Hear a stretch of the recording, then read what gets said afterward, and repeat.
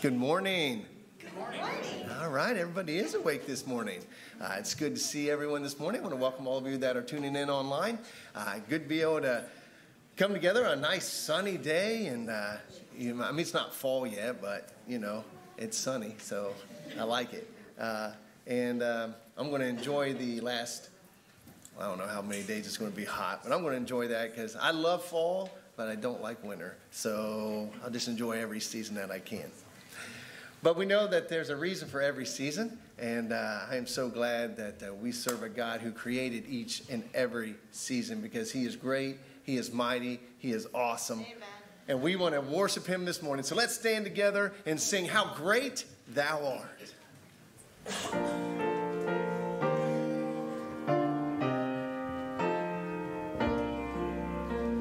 Oh Lord my God, when I in awesome wonder consider all the worlds thy hands have made, I see the stars, I hear the rolling thunder, thy path throughout the universe displayed.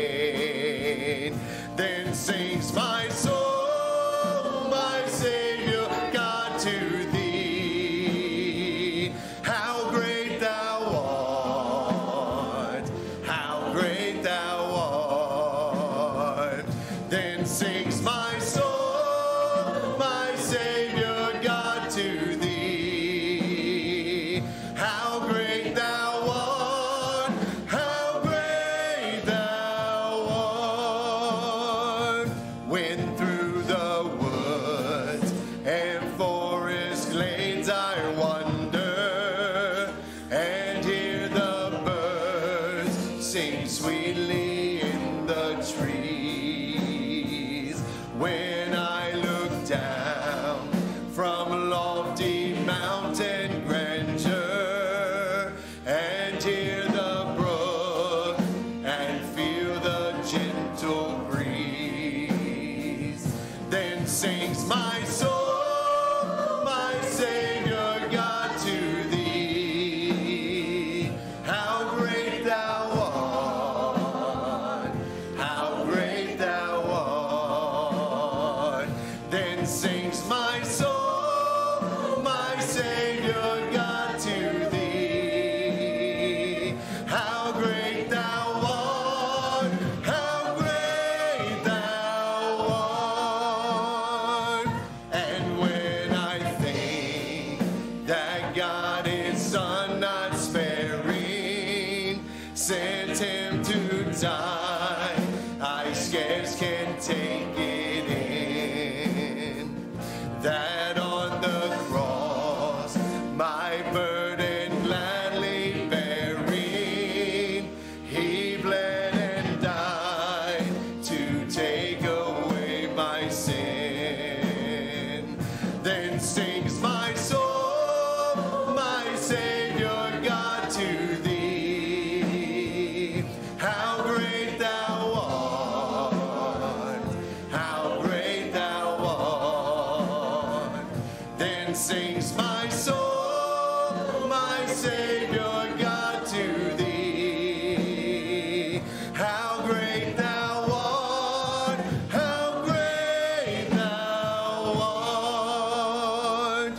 When Christ shall come with shout of acclamation and take me home, what joy shall fill my heart.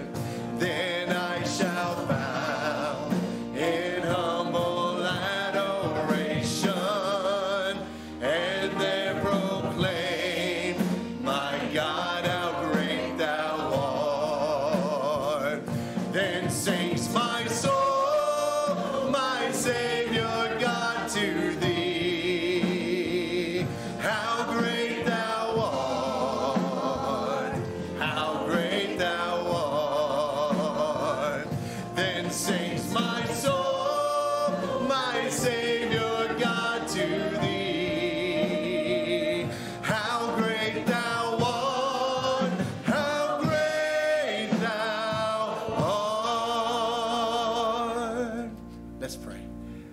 Father God, you are great, you are mighty, and you are awesome. And Lord, we just give you all glory, honor, and praise this morning. Father, I thank you for the gift of your Son, Jesus, who you sent to live a perfect life and to pay the price of our sins on Calvary, but not to stay in the grave, but to conquer death.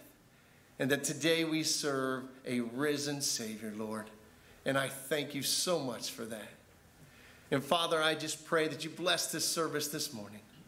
As we lift up our voices to you, as we hear the word open to us, Father, I just pray that we be receptive and that we just glorify and worship you. In Jesus' name I pray. Amen. Because he is indescribable.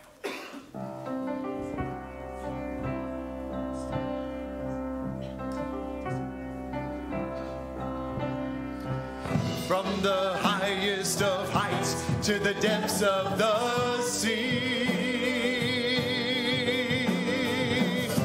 creation's revealing your majesty. From the colors of fall to the fragrance of spring, every creature unique in the song that it sings, all exclaiming, indescribable, uncontainable. You place the stars in the sky and you know them by name. You are amazing, God.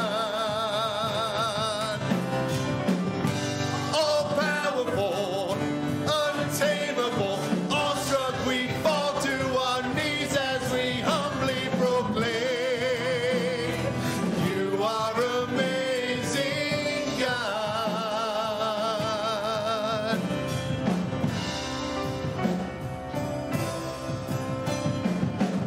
Who has told every lightning bolt where it should go? Or seen heavenly storehouses laden with snow? Who imagined the sun and gives source to its light, yet conceals it to bring us the coolness of night? None can fathom, indescribable, uncontainable. You place the stars in the sky and you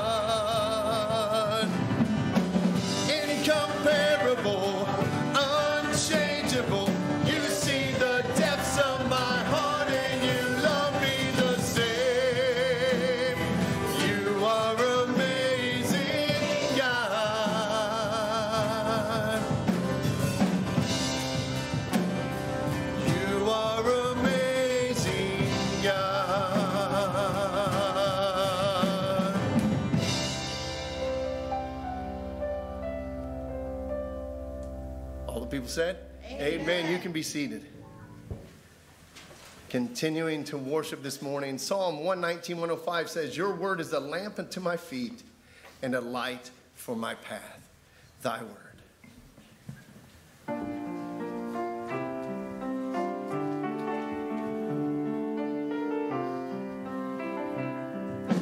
Thy word is a lamp unto my feet and a light unto my path. Thy word is a lamp unto my feet and a light unto my path. When I feel afraid and I think I've lost my way, still you're there right beside me. Nothing will I fear as long as you are near.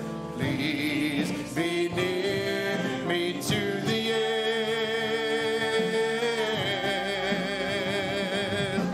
Thy word is a lamp unto my feet and a light unto my path. Thy word is a lamp unto my feet and a light unto my path. I will not forget your love for me, and yet my heart forever is wandering. Jesus, be my guide and hold me to your side. I will love you to the end.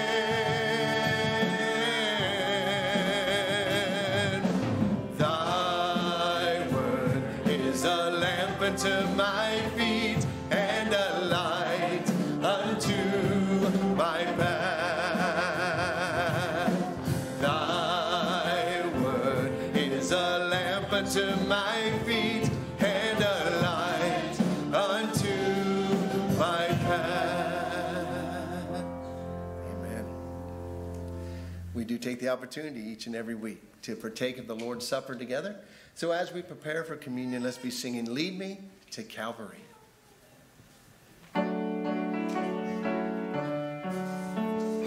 King of my life, I crown thee now. Thine shall the glory be. Lest I forget thy thorn-crowned brow, lead me to Calvary. Lest I forget Gethsemane, lest I forget thine agony, lest I forget thy love for me. Lead me to Calvary. Show me the tomb where thou wast laid, tenderly mourned and wept. Angels in robes of light array guarded thee whilst thou slept. Lest I forget Gethsemane, lest I forget thine agony, lest I forget thy love for me. Lead me to Calvary. Let me like Mary through the gloom come with the gift to thee. Show to me now the empty tomb. Lead me to Calvary. Lest I forget Gethsemane, lest I forget thine agony, lest I forget thy love for me. Lead me to Calvary. May I be willing, Lord, to bear daily my cross for thee, even thy cup of grief to share. Thou hast borne all for me. Lest I forget Gethsemane,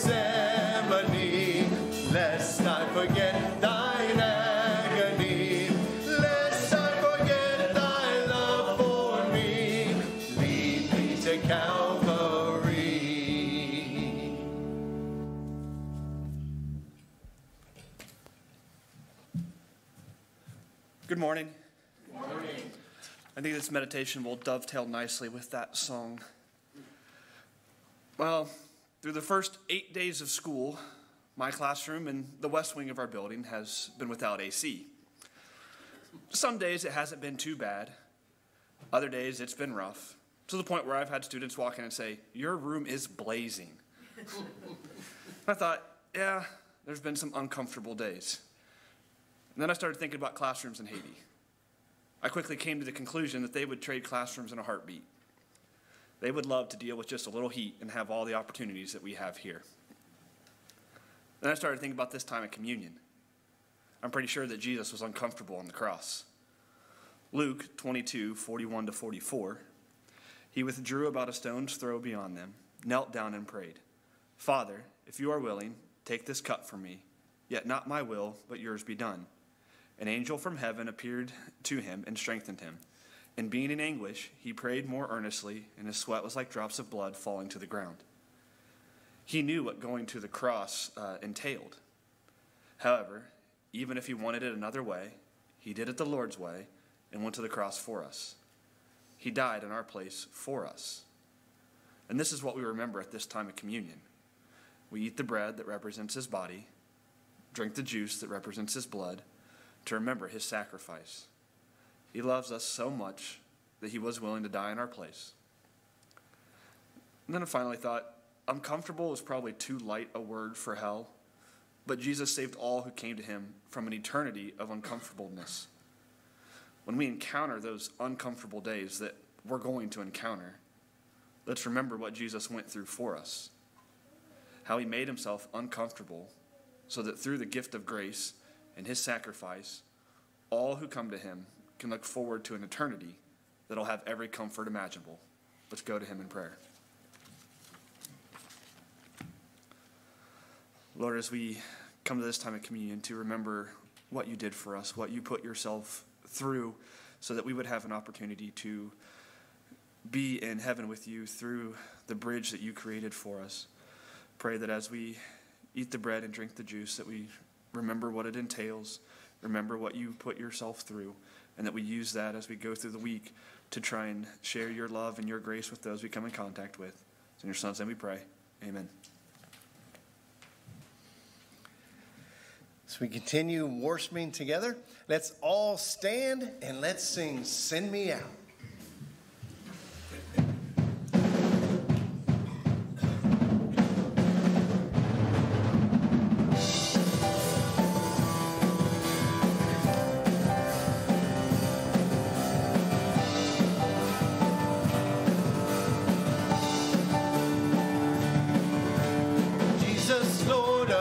Salvation, Savior of my soul, send me out to the world to make you known. Jesus, King of every nation, this world's only hope, send me out to the world to make you known. Send me out to the world.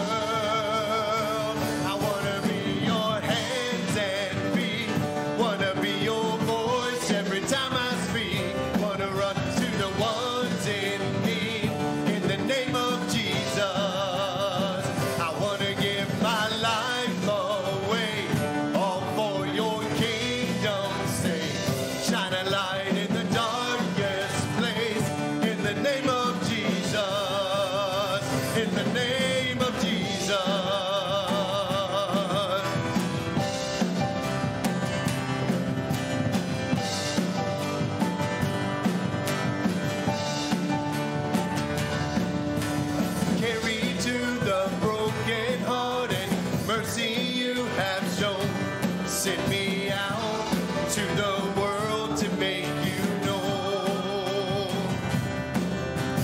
To the ones in need of rescue, lead me, I will go. Send me out to the world to make you known. Send me out to the world.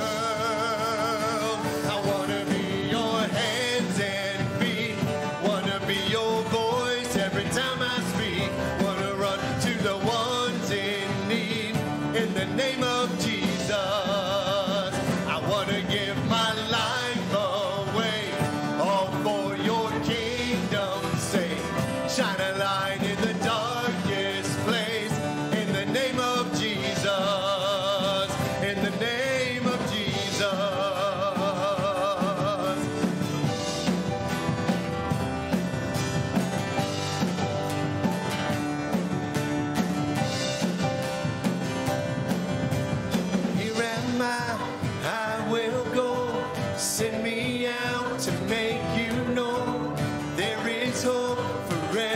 soul. Send me out, send me out.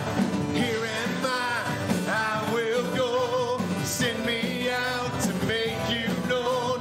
There is hope for every soul, so send me out. I want to be your hands and feet. Want to be your voice every time I speak. Want to run to the ones in need. In the name of Jesus, I want to give my life away, all for your kingdom's sake. Shine a light in the darkest place, in the name of Jesus. I want to be your hands and feet, want to be your voice every time I speak.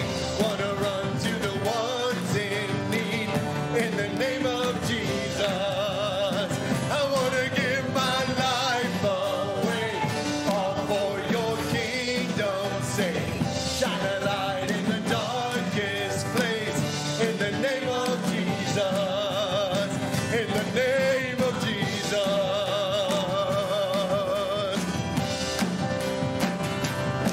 Jesus, Jesus.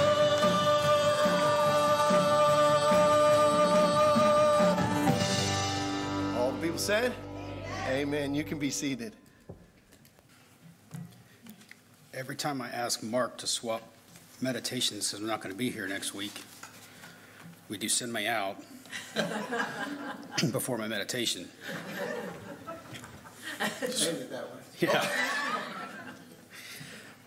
What a great song to do when there's like 80 people out there. So that's awesome. Feels good.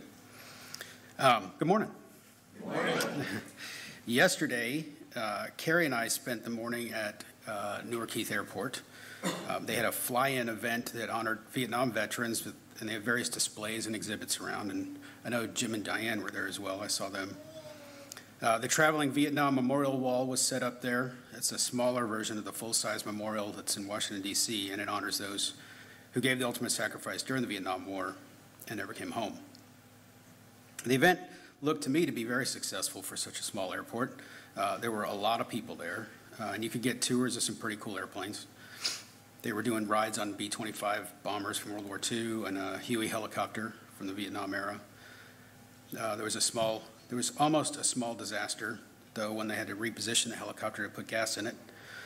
The fuel pumps are located right where most of the booths are set up and where the crowd was. And so they had to hover taxi it over there, and I saw a couple hats blown off heads.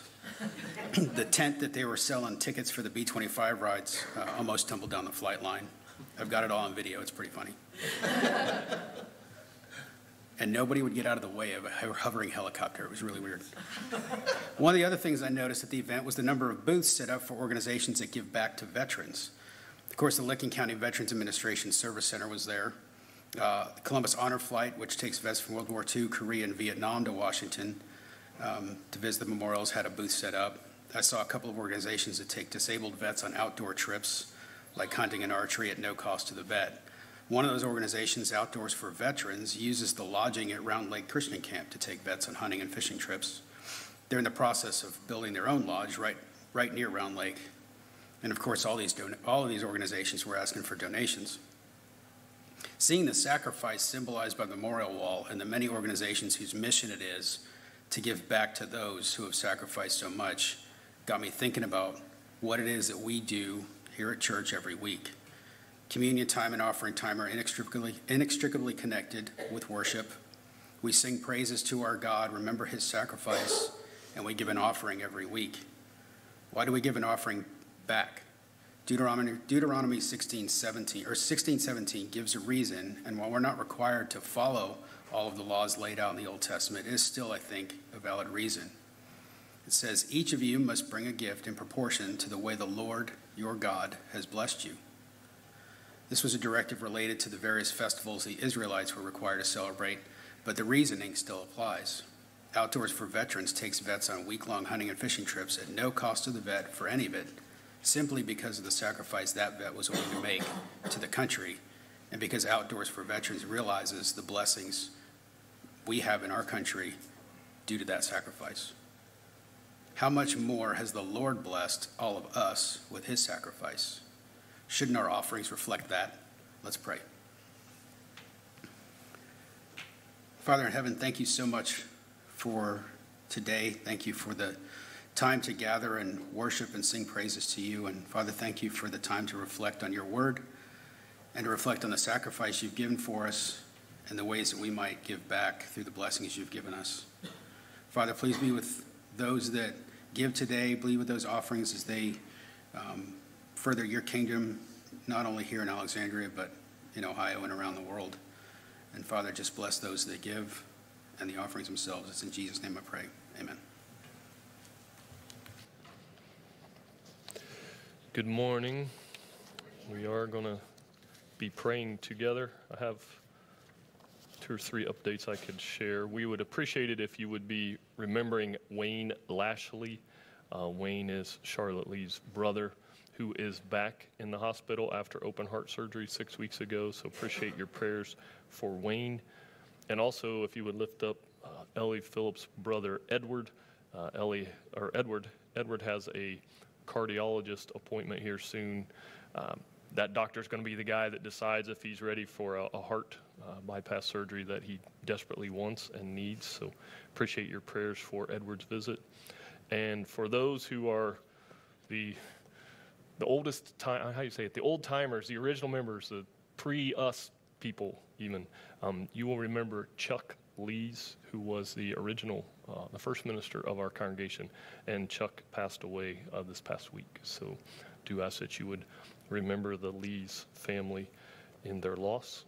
And other updates, changes? Karen? Okay.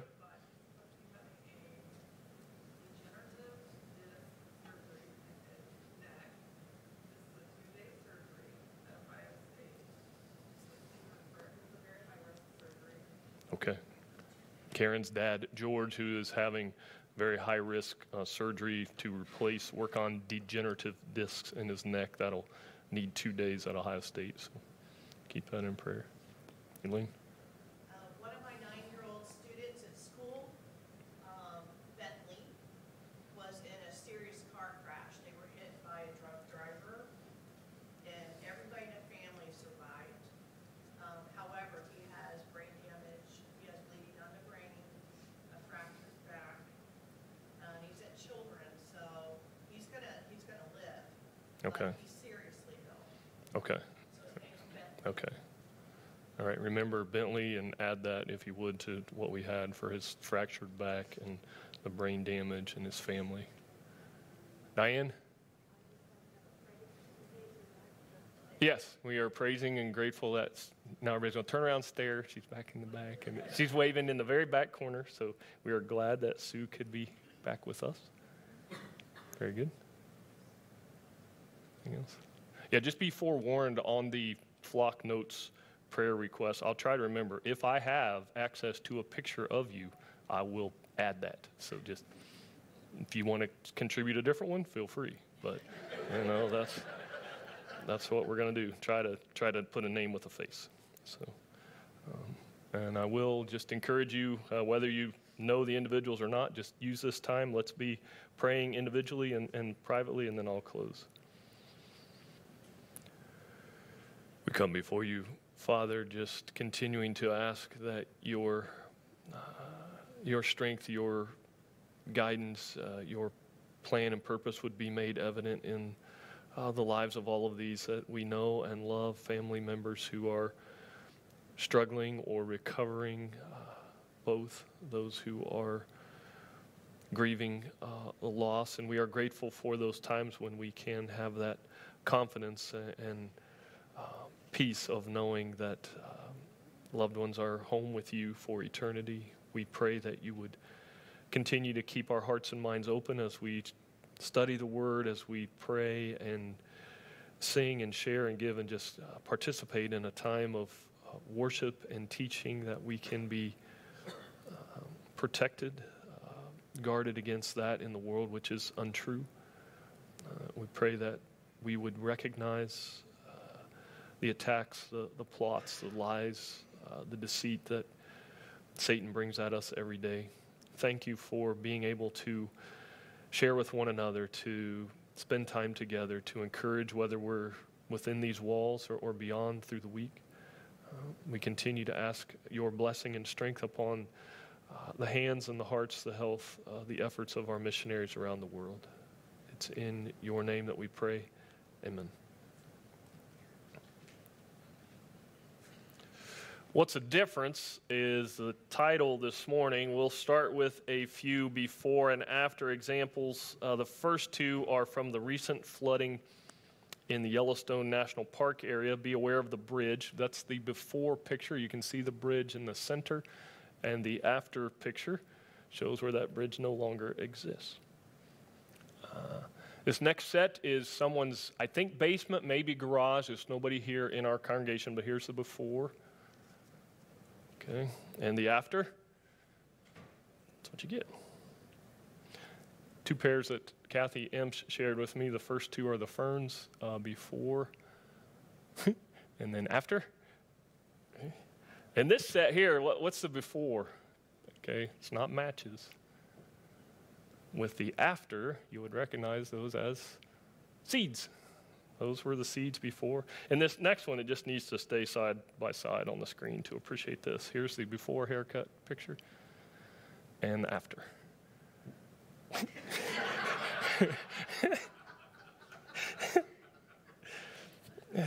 There's a real sense where all of everything, time, history, is before and after Jesus. Okay? Even for people who aren't Christian, they have to wrestle with the Bible saying that he sustains all of nature by his power. Colossians 1, 16, 17. They deal with some of his very memorable words that are used in everyday speech, like daily bread, judge not, do unto others. Calendars in the Western world date from the approximate time of his birth. The impact of Jesus. Love for the Lord has motivated his people to establish schools, orphanages, nursing homes, hospitals. I started thinking of hospitals in our area. St. Anne's, Riverside Methodist. David Faust asked, have you ever heard of a hospital called Atheist General? It's no such thing. Jesus has impacted art, music, literature, law. He's changed history, unlike any other person. And what we're going to do this morning is kind of bring this down to a little bit more personal level. What do those timestamps mean in our lives, BC, AD? Perhaps the suggestion from David Faust, before Christ and after deciding. My life before Jesus, and then I accepted him after deciding. Changes everything again, right? Changes my priorities, how I spend my money, use my time, career choices, the way we see people, hopefully. Changes our family. He changes the future. It's the same concept. It's the same framework. We're going in this next part of the letter of 1 Peter, and kind of that's Peter's framework. Before Jesus, I was this. And now after Jesus, my life is this way. And it's kind of a common point of view for Peter throughout this book. And I'm going to give you a list of some other what we'll call BC and AD examples.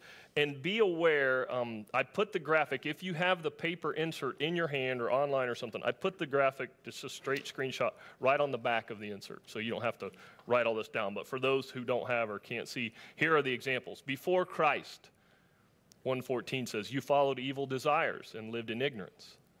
After deciding, 14 and 15, you strive for obedience and holiness. BC, you had an empty way of life. AD, you've experienced new birth and have a living hope. You are not a chosen people. You are the people of God. You had not received mercy. You have received mercy.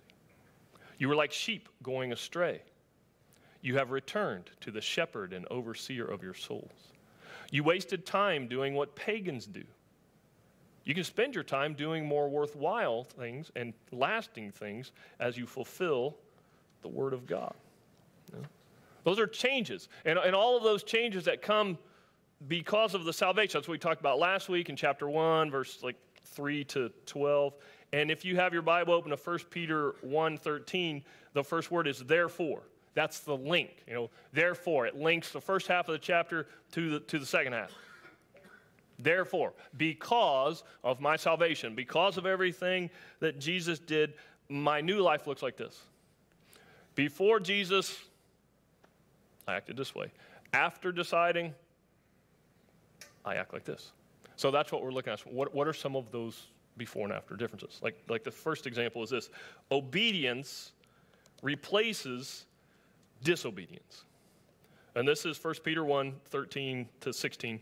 Therefore, prepare your minds for action. Be self-controlled. Set your hope fully on the grace to be given you when Jesus Christ is revealed. As obedient children, do not conform to the evil desires you had when you lived in ignorance, but just as he who called you is holy, so be holy in all you do. For it is written, be holy, because I am holy. And please keep this passage open on your Bible, your devices. We'll go back to 1 Peter periodically. But Jesus changed everything. Changed the way I think, the way I act. David Faust had a good example, like when they change a road or they move a stop sign. You have to learn to stop where you didn't and start. And I started thinking of those types of changes around here. Sometimes they'll put up a new signal and it'll be blinking for a while and they give you a note. Signal's going to go into operation in 30 days. Be ready. I had to learn to stop out here where there used to be a blinking caution. And then some of us can remember the first time you had to use Moots Run to get here. The whole road was changed. I don't think about it now, but we kind of have a before Moots and after Moots world, and that's what a lot of us do now. You just close your eyes and just try to wrap your head around what the Intel ripple effect is going to do to our roads, to a 2-lane road that will now be a 4-lane road or a 5-lane road or more. And this can be a process. It can be a kind of a struggle when you're learning to stop this and start that. And I'm trying to follow Jesus. And Paul was very faithful, but he would admit that there's a struggle. Romans 7:14. We know that the law is spiritual, but I'm unspiritual, sold as a slave to sin. I do not understand what I do. For what I want to do, I do not do. But what I hate, I do. And a little side note, we're talking this section about being obedient and children and people who had, especially like abusive parents or difficult upbringings, that you struggle with this wording, of being obedient like a child. But we're going to be on that track, the obedience track. If we can develop these, I'll go ahead and put 3 up there. If I could develop a ready mind, an obedient heart, a willingness to strive for holiness, that's going to look different from the world. A ready mind, that's what Peter says in 13. Prepare your mind for action. And if you had the King James translation in front of you, you'd be wrestling with that phrase, gird up the loins of your mind. What does that mean? And it comes from Exodus and the picking up the folds of their robe and tucking it into their belt, gird up so you can run. I looked for a picture of a mom in a bathrobe chasing a school bus. It's kind of that same pick up your robe so you can, an urgency. That's what it is. Whatever your translation is, the contemporary English has be alert and think straight. And the Message says put your mind in gear. I don't know if you've ever gotten up in the morning, you just didn't put your mind in gear. You sit down and take a test, and I'm not thinking straight. I'm just saying that, let's be honest, it takes some brain power, some intentional effort to follow Jesus. It does. Lazy minds are just not willing to, there's some tough choices, hard challenges, stuff we got to discuss. The concept of Bob serving as a stand to reason outpost director. It's exactly what this is about, being able to provide and equip my mind. We're asking for, I got to have some mental self-discipline. Love the Lord your God with all your heart, soul, and mind. It's going to come to that in Matthew 22:37. Your mind. We are gearing up for another scripture memorization challenge in September. Really, it's not that hard, okay? This is not a huge one. I'm telling you. There's a page out there. You can look at it. It's like one front side, maybe a little bit on the back. I counted it up. It's 389 words total. We're giving you a month, okay? Little bite-sized sections. This week told you now what the date's going to be, what the words are going to be. Do I want to do the work? We got a couple of guys who are preparing to give their first meditation. They'll be coming up soon. You'll see them. And one of them knows when his Sunday is. You know, we were out in some other conversation, different context, and a date was mentioned. He goes, "Oh, that's my day." I said, "What are you talking about?" "That was my day to have a meditation." Preparing his mind now for that day. And both those guys, those people, others, that's the example of the obedient heart. Parents love this. We all know. Parents love it when a child is obedient. Right? So does God. Proverbs 23:15. "My son, if your heart is wise, then my heart will be glad. My inmost being will rejoice when your lips speak what is right." Peter said in 1:14, "As obedient children." And how many people today just question authority? Ignore it, mock it. "You can't tell me what to do." David Faustin, when's the last time Time magazine had the man or woman of the year on the cover and the byline said, "She obeyed God"? And yet the church strives to be, the term used to be seeker sensitive. You know, you're trying to think about what people are looking for, but you still have to worship John 4 in spirit and in truth. "If you love me," John 14, "keep my commandments." This is love, to obey his commands. And we're trying to understand what are the commands that God wants me to follow. You can illustrate it with a time when the kid doesn't understand the terminology, think like 3-year-old brain. And the parent comes out, click, click, click, click, click. Oh, the car is dead. They start to cry. It's like, "Oh, that's not dead." Or if a little kid and the parent says, "I'm going to have to jump the car," the kid's thinking, "This will be rich."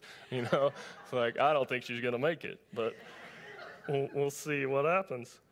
You take the kid to the doctor, you got to get a shot in the arm, and you know what's coming. And I know why you're hurting, but trust me, trust and obey. I'm a child of God. I trust his word. I obey his commands. Holiness, like God. Holy nonconformity. We all know this. Obedience really is anything but dull. Really. Do not conform, verse 14. Or Romans 12:2. "Do not conform any longer to the pattern of this world, but be transformed by the renewing of your mind. Then you'll be able to test and approve what God's will is. His good, pleasing, and perfect will." Conformity, fit in a crowd. Sometimes it's yes, no. I'll give you 3 senior class pictures, 1965. Notice the hairstyles, the clothing, pretty much the same. Then we go forward to 1985. Notice the difference. You can't read the names. Yours truly, bottom right, blue suit, lots of hair. That is my senior class. 2015. Fashions change, hairstyles change, and there's some stuff like that. It's not a big issue. I go with it. And sometimes we draw a line and say, "No, I'm not going to." What conformity as a Christian we're talking about, I conform, verse 15, to the character of God. Be holy, because he's holy. Sometimes we want to compartmentalize this. I got my Sunday life, and no, it's be holy in every aspect. We didn't read 17 yet, but he's talking about being strangers here in what Peter calls reverent fear. It's not reckless, but be reverent. It is possible to be reverent and relevant today. I don't think anybody appreciates a doctor or a pilot who doesn't take the serious nature. Lives are at stake here. Please don't be casual about this. Why would I think I can just be casual with God? True reverence is the natural result that I take God seriously. What is the difference in my life now? One of them is obedience has replaced disobedience. Another one is that freedom has replaced futility. I'm reading from verse 18 of 1 Peter 1. For you know that it was not with perishable things such as silver or gold that you were redeemed from the empty way of life handed down to you from your forefathers, but with the precious blood of Christ, a lamb without blemish or defect. He was chosen before the creation of the world, but was revealed in these last times for your sake. Through him, you believe in God, who raised him from the dead and glorified him, and so your faith and hope are in God. Now that you have purified yourselves by obeying the truth, so that you have sincere love for your brothers, love one another deeply from the heart. For you have been born again, not of perishable seed, but of imperishable, through the living and enduring word of God. For all men are like grass, and all their glory is like the flowers of the field. The grass withers and the flowers fall, but the word of the Lord stands forever, and this is the word that was preached to you. We have been redeemed. We had salvation. We looked at that last week. Jesus paid the debt. Been redeemed, what Peter calls in verse 18, an empty way of life. Vain, futile, worthless, unfulfilling. I'm not going to ask for examples. Have you ever had a time in life, work, where you just kind of felt unfulfilled? One author said, it's the world's empty way of life that leads even rich and famous people to commit suicide. Yeah. And tradition has some value. He talks about the empty way of life that was handed down from your fathers. I got to examine my heritage, tradition. What does Scripture say? I read where it said, you may have been raised in a faith, but it could still be an empty way of life. And you read some of this, like silver and gold aren't perishable. They don't, well, compared to Jesus, compared to his love, compared to his blood, they are. The great cost, the blood of Christ. If you've seen this Mandalorian TV series or media series, you know that Grogu is sought by, he's the one on the right. Okay, he's the little green one, Why are people looking for Grogu? And I have my own theories. I'm not real deep in this universe, but I did look some online this week, and it pretty much matched up. You have Moff Gideon, who is the Imperial bad guy. Okay? And he is after Grogu, and he wants to extract something from Grogu and use it for probably nefarious purposes. They refer to our cute little friend as the donor. Okay? I think they're after the midi-chlorians, these little microscopic organisms they're the source of the force. May the force be with you. The more and Grogu has a lot of them in his blood. And I thought, man, look at that. Even the fictional world of George Lucas understands there's power in the blood. And Peter describes Jesus in verse 19, but with the precious blood of Christ, a lamb without blemish or defect. It's the work of Jesus. It's through the work of Jesus, verse 21, that we believe. The best argument for God is the existence of Jesus. It's his miracles, his teaching, his example, his sacrifice. It's Colossians 2:9. We could put up John 1:14 and following, or Philippians 2:5. This is John 14:9. Anyone who has seen me has seen the Father. Here's Jesus as the artist in 1994 felt he would look. I don't know if that'd be like his senior class picture if he was 1994. This is a shot of the cover of the December issue of Life magazine, 1994. And the question faded in there is, who was he? Who was Jesus? They're trying to, and David Faust chuckled. He said, the magazine title answers their own question. It says life right on the thing. Who is he? He's life. It's right there on your own magazine. Jesus is giving us life that is actually truly freeing. So if you ever get tired of what is a shallow, selfish, surface relationship, the key is here to love deeply, verse 22, from the heart. Which I know sometimes sure, you're talking to Peter. Sure, I hear you. Sounds so easy. But my brother or my husband is a big jerk. Okay, you do know that, right? And how do I, it's love one another deeply. How do I do that? And you circle back to the first one, in obedience and doing what Jesus tells me to do. Every time I have a premarital couple in my office, they're going to get the same speech, watch the same videos, and they're going to be told about this reward cycle, that is basically saying you look at the Lord sometimes past your spouse. You do the loving thing, you do the respectable thing, and your spouse may not respond immediately. They may not reciprocate ever. But beyond them, Jesus will see it and appreciate the loving effort. That's your best hope. Peter's very good at contrasting. We can do life the way Jesus set it up, or we can do what the world is suggesting. I get that question a lot. I know what the Bible says, and morality should be this, but man, the world this. I'm like, this is the heart of it, okay? There are two options. You can choose. Peter says that the grass withers. This season, we're thinking eventually, at some point, the grass will stop growing. The flowers will fade, the weeds will die. We are freed to work on stuff. It's not futile. This is eternal. And the other list that's on the back of your insert already for you, if you watch these things online and we go too quickly, you can pause and go back. But here's a comparison. Number one, evil desires now no longer control us. 1:14. We're free to bear good fruit. You'd find that in Galatians 5:22. Empty traditions no longer rule over us. We're free to serve God from the heart. Hopelessness no longer weakens us. Now our faith and our hope are in God. Selfishness no longer confines us. We develop a sincere love for others. Death no longer destroys us. We enjoy new life through living in the enduring Word of God. That's the difference. And you can see in those, there's a moral code. There's a foundation that is being established. And again, it goes with, here's the Lord's, here's the world's. Scott McKnight in his book, he illustrated with TV talk show hosts. I think contemporary podcast is the same thing. A lot of those, the bread and butter is to kind of venture into the ethical issues. They'll talk about homosexuality, abusive husbands. He had a list, tattoos, losing weight, confronting your boss. They talk about this stuff, right?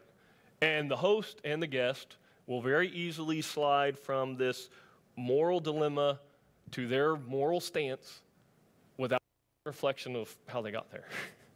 Or what are you basing that on? That's one of our great questions. How did you come to that conclusion? And he said, the more aware you are of this fact, the more readily, deep in media, right? Deep down in things that we see and hear is the belief in the essential goodness of human beings. Or at least the hope for it. That's what they say. If you just dig down deep enough, if we just try a little bit harder, if we discipline our lives, this is the argument, we'll make the world better. We make good choices.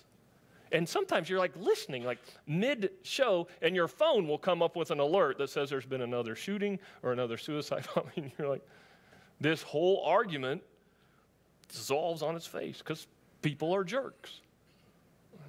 And they said any theory of ethics that assumes humans are somehow inherently good, and if they're simply educated, they'd begin to behave in a morally decent way. He said, well, that's about as believable as fill in your fictional holiday character. And most of society, most people base their moral code on a consensus of a group that they believe to be rational people. So that's your first problem. You might not be dealing with a rational group. But they said to assign moral absolutes that apply to everybody, that just doesn't compute. That's beyond their capabilities. And here's Peter reminding us, you gotta make a choice. You have been redeemed from a former way of life, verse 14, empty traditions, verse 18. You've been given new life, new hope, last week, verses 3, 4, 5. You've been purified, 22. All this comes from God. These are God's standards, God's morals, God's source, God's freedom. The freedom comes from God. C.S. Lewis said, you cannot make men good by law. And without good men, you can't have a good society. That's why we have to start thinking about morality inside the individual. When I wake up, do I understand? I have freedom. I'm free in Christ. But I'm starting the day, do I have a yearning to do what God designed, created inherently built me to do? There's a lot of people that are just shackled to the futility of a broken world. What's the difference? Freedom replaces futility. And the last one is that a new hunger replaces old habits. And I'm telling you now, we're going to change a Thanksgiving tradition a little bit. Hunger made me think of this week. Food, lunch. For a while now, we've had a church-wide Thanksgiving carry-in dinner. Carry-in meaning there's a sign-up sheet out there. You sign up, I'm going to bring this. And we've always done it on the first Sunday of November. It's like a tune-up for the holiday. Let's do this. This year, I want to move that from the first Sunday in November to the third Sunday, which is the 20th. I'm telling you now, November 20th, the Sunday before Thanksgiving. And then probably go back next year. You say, why are you messing it up? Because here's what, on the other hand, we've started this 5th Sunday potluck thing. If a month has 5 Sundays, potluck meaning you don't sign up. Everybody just brings what they want, you get what you get. It's kind of a surprise. But the next 5th Sunday is October 30th, which is the last Sunday of October. And I thought, man, if we do the first Sunday in November, if we do back-to-back, some people just don't have that kind of time. They're like, we're too scheduled. I know some of you are thinking, I'd stay every Sunday and eat. I don't, Some people are saying, please stop talking about lunch. I'm getting hungry. Let's move on, So October 30th, space it out a few weeks. November 20th, come eat again, Hunger is usually not something you have to develop. It just comes. It's just a natural thing. Hunger for God. Thirst for the things of God. Do I have that? Chapter 2, verse 1. Therefore, rid yourselves of all malice and all deceit, hypocrisy, envy, slander of every kind. Like newborn babies, crave pure spiritual milk, so that by it you may grow up in your salvation, now that you have tasted that the Lord is good. And this is one of the very rare times when the Bible and I are going to ask you and encourage you to act like a baby. Usually I'm standing here telling you to grow up.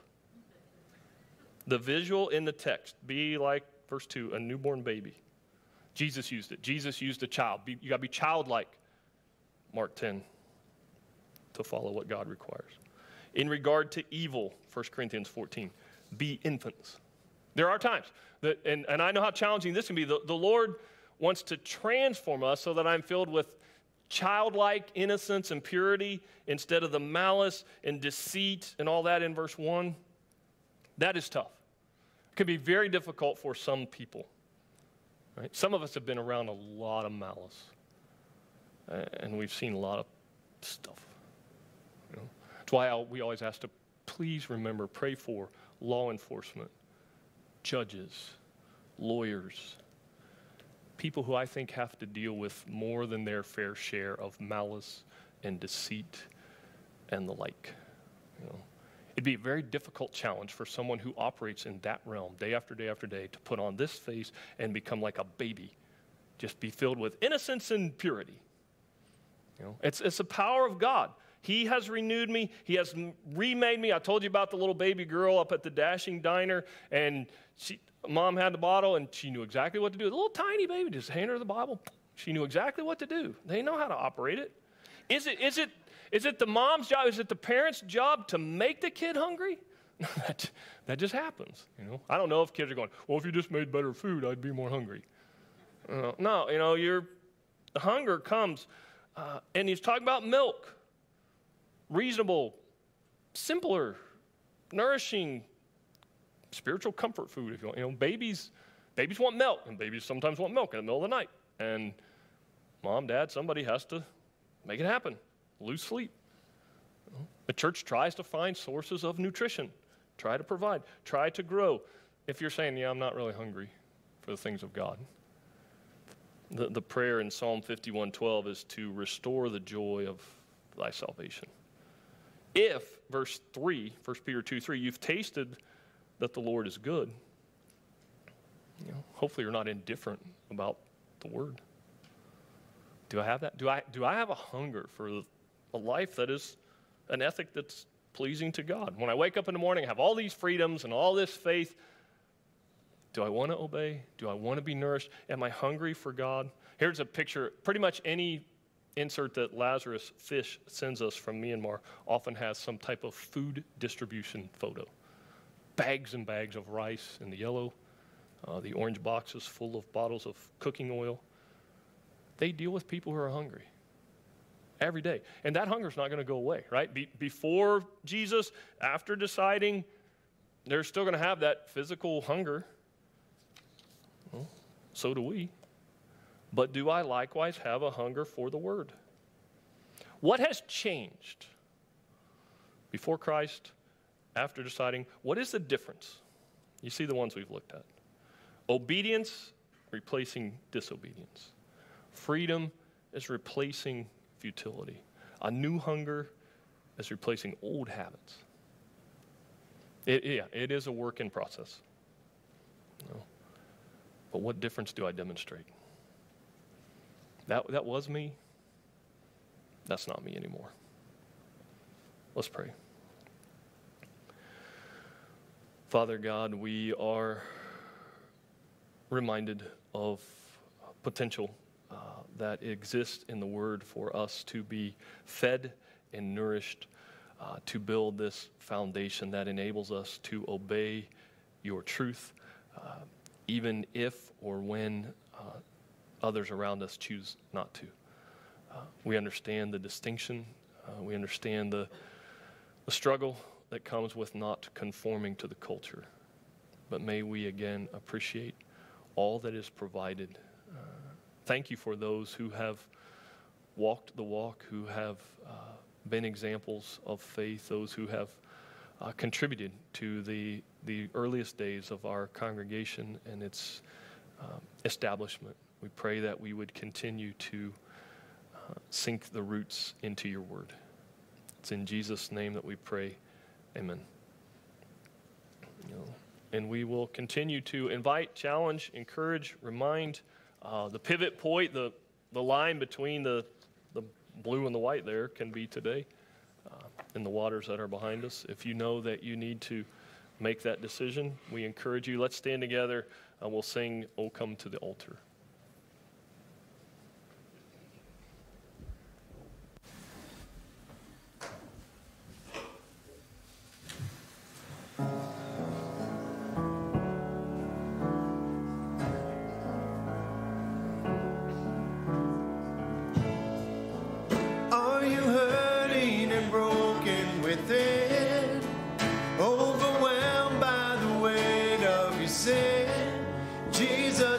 Calling. Have you come to the end of yourself? Do you thirst for a drink from the well? Jesus is calling. Oh, come to the altar. The Father's arms are open wide. Forgiveness was bought with the precious blood of Jesus Christ.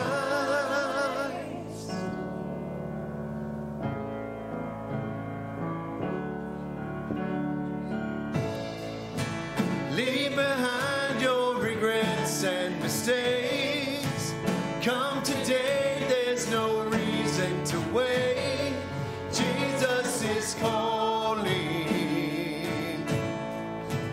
Bring your sorrows and trade them for joy. From the ashes a new life is born. Jesus is calling. Oh, come to the altar. The Father's arms are open wide. Forgiveness was bought with the precious blood of Jesus Christ. Oh, come to the altar. The Father's arms are open wide. Forgiveness was bought with the precious blood of Jesus Christ.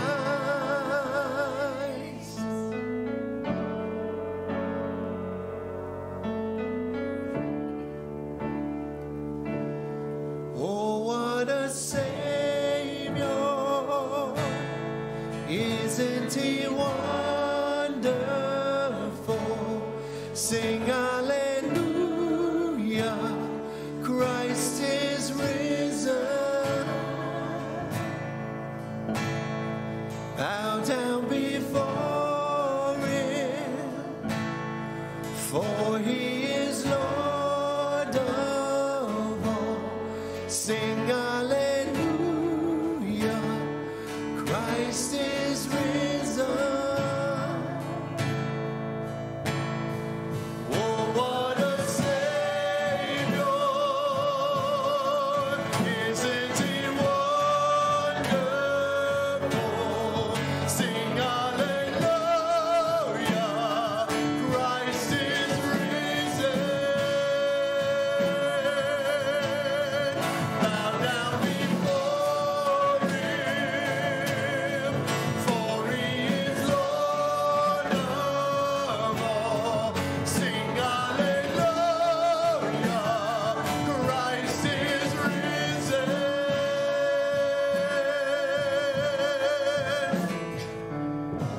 Oh, come to the altar.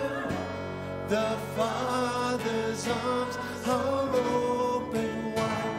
Forgiveness was bought with the precious blood of Jesus Christ. Oh, come to the altar.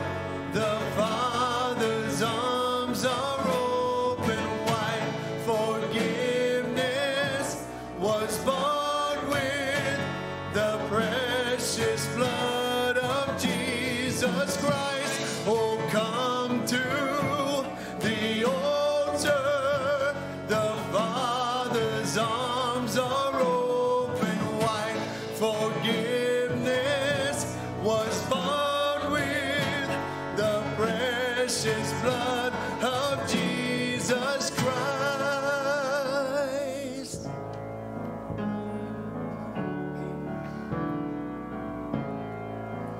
Bear your cross as you wait for the crown. Tell the world of the treasure you found.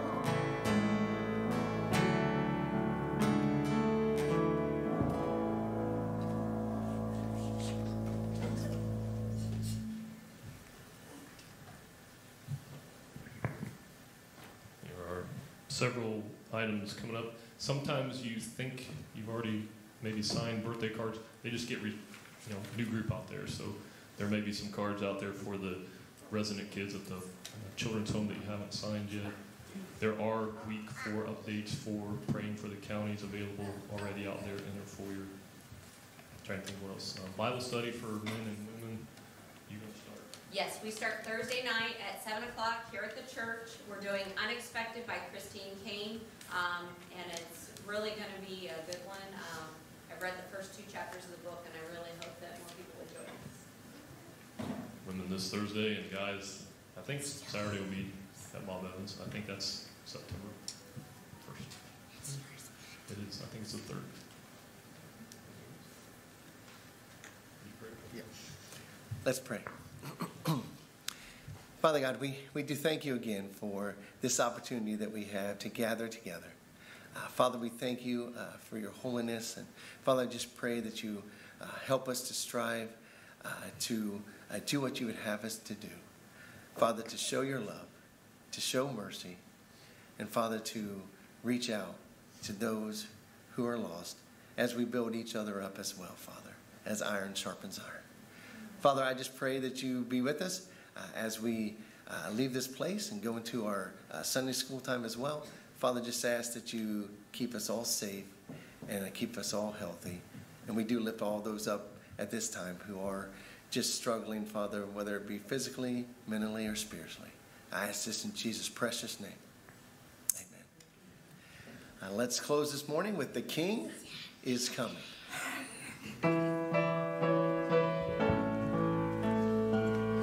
Oh, the King is coming. The King is coming. I just heard the trumpet sounding, and now his face I see. Oh, the King